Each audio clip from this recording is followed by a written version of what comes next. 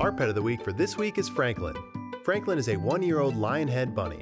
He's litter trained, loves fruits and veggies, and loves to hop around outside. He's a little shy at first, but warms up quick and is a total lovable ball of fluff.